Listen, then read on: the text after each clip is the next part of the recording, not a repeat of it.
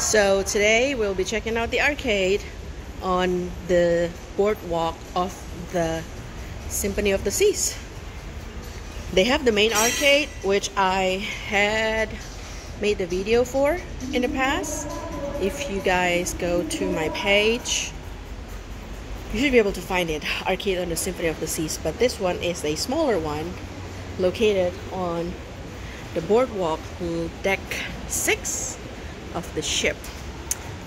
We're gonna go inside in a bit, but this is the outside, and I believe inside it actually connects to the restaurant sports bar called Playmaker,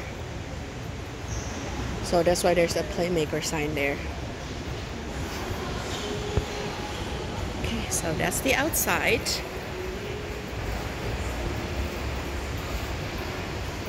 Let's go inside.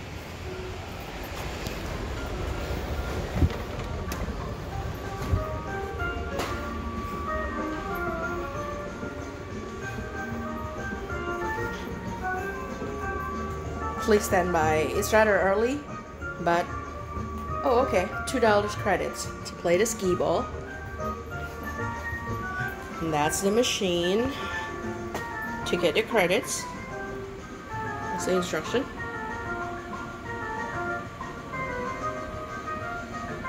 Alright. Monster $13.96. These ones are $150 to play.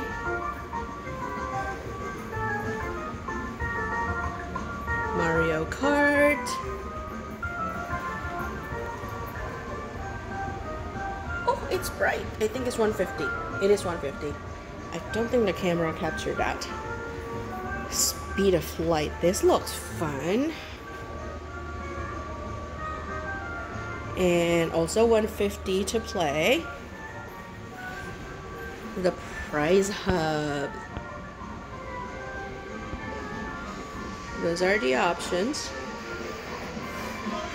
And that is the door to the Playmaker, the sports bar that I was referring to.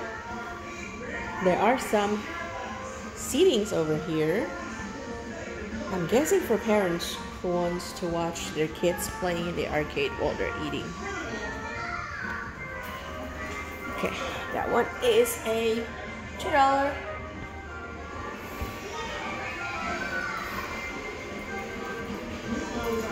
Some choices. And Plucky Ducky. This one is $2. And that's it. Oh wait, I didn't get this one just now. Keymaster Mini. So what you do is you try to get that key over there to go into one of the hole slots, and you get to win the prize. It is $2. And that's it, guys. Like I said, smaller arcade. Not too many games, but enough if you don't want to deal with the crowds that are normally on the upper level. And I hope that is helpful. Bye, guys.